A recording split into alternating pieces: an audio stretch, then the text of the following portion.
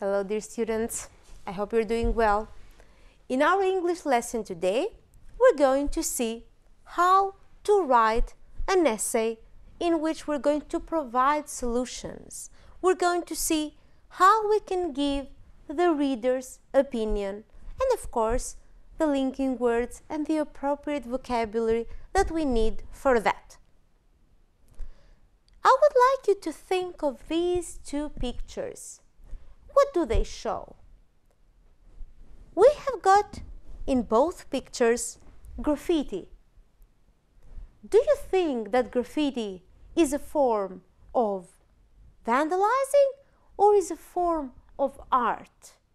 Some people think that it might be vandalism. Nobody has the right to do whatever they think in another person's property or in the state's property. Some others, though, believe that since they're creating very good pictures, this is a form of art and people shouldn't stop them. So we have got different opinions. This is what we're going to start with. We're going to state our opinion on a specific topic. So, we have the news focus and there is a daily discussion. The topic is graffiti. It's a street art or it's a crime? This is what you should keep into your minds. So the information starts in this magazine or it could be in a website. Yesterday, 5 members of a graffiti gang were sentenced to 18 months in prison. So they were put in prison for graffiti, for damaging public property. The judge said that the damage had cost the government at least £1 million. The question must be asked about the people who spray graffiti. Are they artists or vandals? So this is the question. And now, since you have read this, you would like to give your own opinion. Which are the ways? You can start by the expression, personally, I believe that street art is a form of art. So first, you state your opinion. However, if you want to say something different now, it is illegal to paint on public or private property without permission. Local councils spend millions of pounds each year cleaning graffiti, and this means that taxes go up. So you might think that street art is a form of art. However, there are many problems that it causes. For this reason that he just said that there is in need of a lot of money to be cleaned graffiti, I agree that the gang of graffiti artists should get prison sentences. So these people should be put into prison. When the judge sent the graffiti artists to prison, he gave a clear message to other graffiti artists. You think you are expressing yourself, but you are also committing a crime. And what is more, you could go to prison. So that was one person's opinion, the reader's opinion. Which are the expressions that we can use? We said we can start by giving our opinion in a piece of writing by saying, I think that, personally I believe that. You can add further points like, in fact, I also agree that, I also think that. From the text that we just read, what is more, you add another idea. You want to give an opposite opinion now. So you said something, but there might be something against that, opposite. On the other hand, we say on the one hand and on the other hand. I strongly disagree. Or we can say, however, and then we can continue with a negative argument. And to conclude, in the end, therefore, So that is why, for this reason, so you justify your opinion, the one that you just said. Let's move on. We have got now another opinion. The first person said that people who do street art, they should be put into prison. We have a different opinion now. Let's go and complete it together. Thank you for your excellent article. I found it interesting because it shows that street art can be called vandalism or free expression, depending on your point of view. Personally, says now, I believe that street art is a form of art. Now, take a look. In fact, there are some famous street artists who sell their work for a lot of money. We have the same point, so you agree, because you say also, it is the same positive point, let's say. I also agree that people who do graffiti are committing a crime. So until now, we have this opinion that they are committing a crime. On the one hand, I think they should be punished, but on the other hand, I strongly disagree with your opinion. So we had one opinion here, and here we have an opposing opinion. These people are not danger criminals. They have vandalized public property, and therefore they should clean the graffiti and do community service. So this person agrees that might be called vandalism, but does she believe that they should be put in prison? No. So if you think these two opinions, the first one and this one that we just saw, what do they agree on about graffiti? That both of them is a form of art. So street art, they believe, is a form of art. But which is the opinion that they disagree about? Concerning the fact whether the people that do graffiti, should be put into prison or not.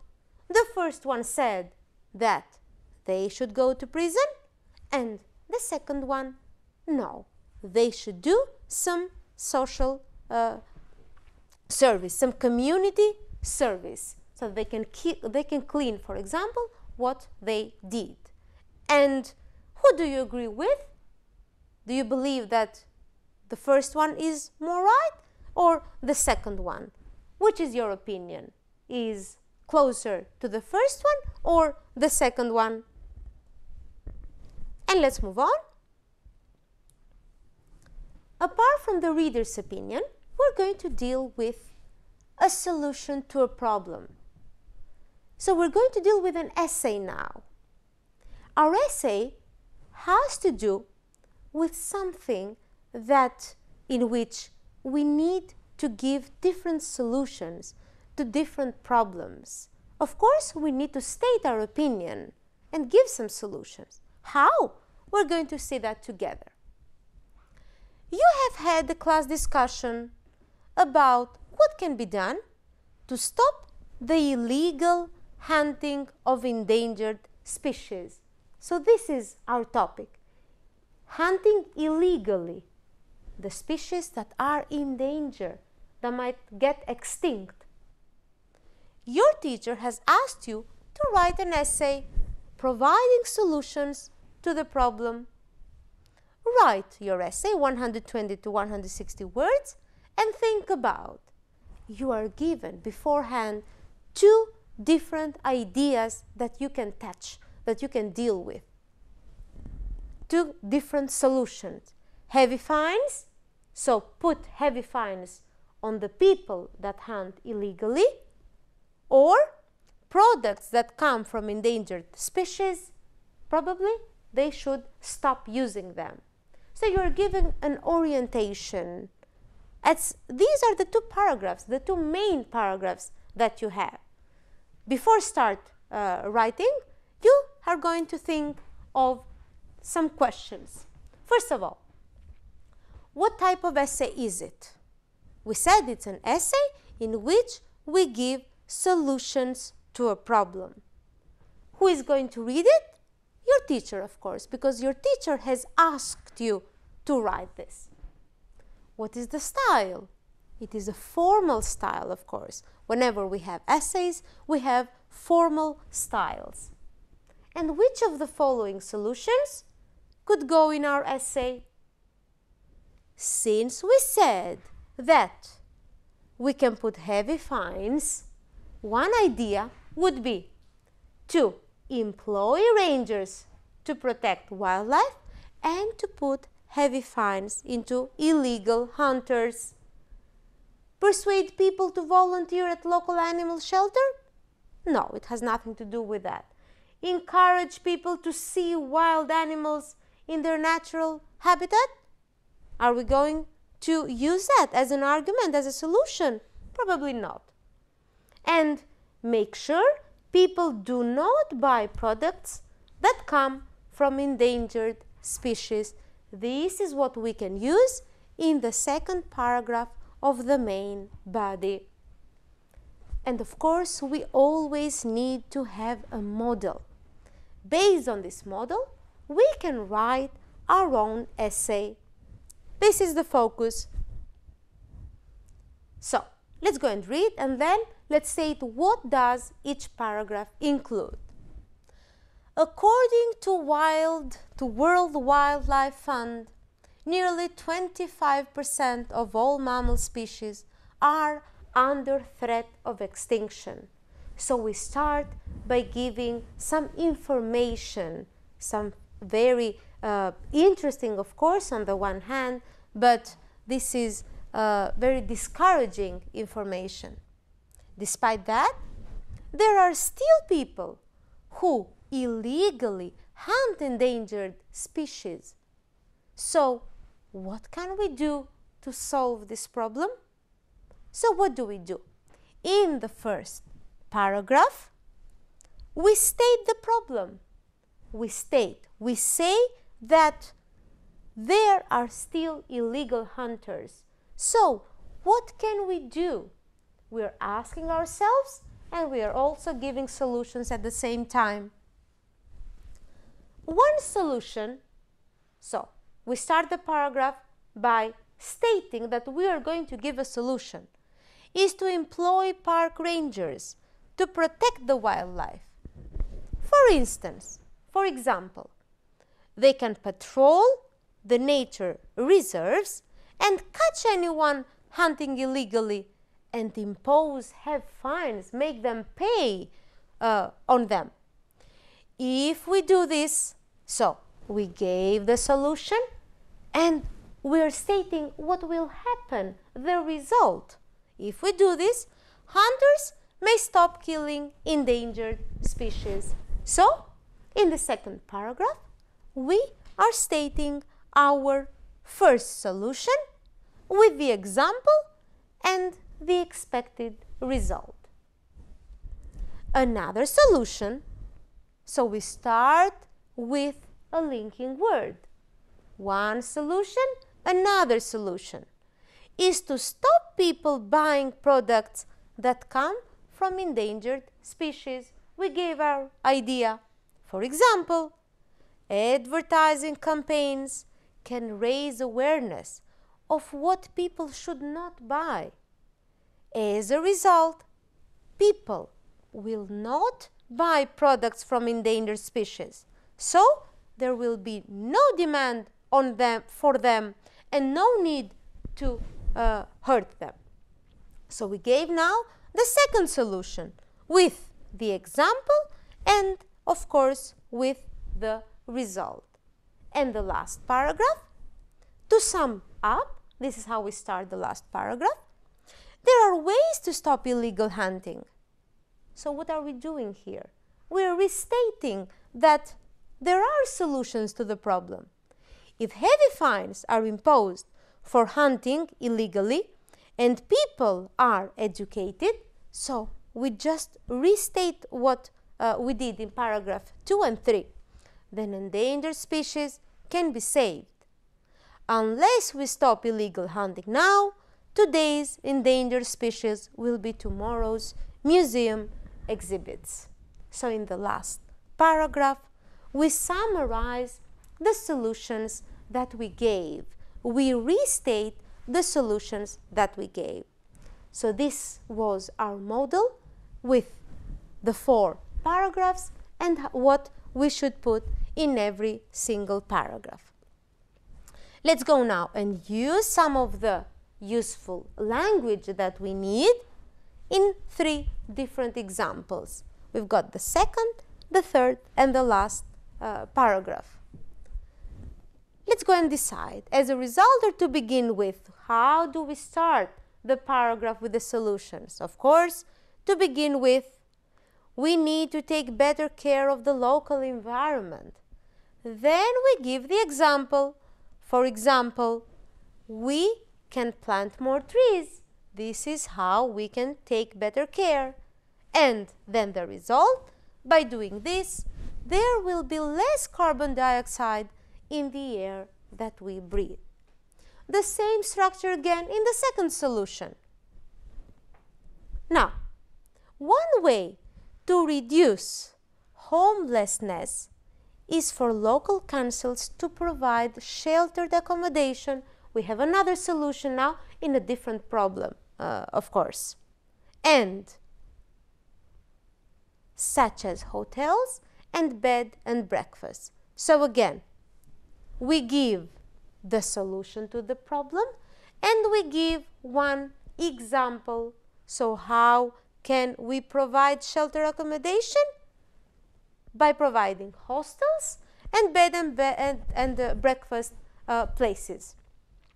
And in another problem, and of course that is the end, the last paragraph. All things considered, there are a lot of solutions to the problem of litter. This is a different problem now. We can provide more bins, that would have been the second paragraph, and make people who litter the street pay heavy fines. So that would be, let's say, the conclusion. And of course here you can see lots of vocabulary that you can use to start, to add with a solution, to give examples, and then to conclude. How you can start with the last paragraph. Now, for homework, I would like from you to think of the heavy traffic that we have in our cities. And you can write an essay about heavy traffic. And I would like from you to write an essay providing solutions to the problem. What you should think about? Carpooling, that could be one solution. So carpooling is sharing a car with your friend, sharing a car with your colleague. There's no need to be used just one car to go to work, to commute to work. But one person could help another one. There would be 2 or 3 people. So this is car sharing, car pooling, so that we can have less cars and less traffic, of course. And another solution would be the public transport system. So you could use more the public transport system. There could be, for example, some improvements in that so that every single one might feel better in there. So write your 4 paragraphs. Don't forget to take a look at the model that we saw together and to include the solutions given. Thank you for paying attention. Goodbye.